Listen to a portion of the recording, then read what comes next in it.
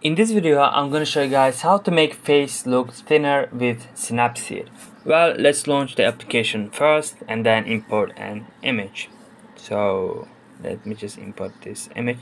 Well, how do we make the face thinner? I'm going to go to tools, and from here we got a bunch of tools here, but we want to choose head pose. Where is head pose? Right here, located here. So once you choose that, you wanna, as you guys can see, you can change the pose like this, but what we're gonna do is you wanna click on the settings option located at the bottom, and then we wanna choose focal length. So how do we make the face thinner? Well, you wanna hold your finger on the screen and move it all the way to right.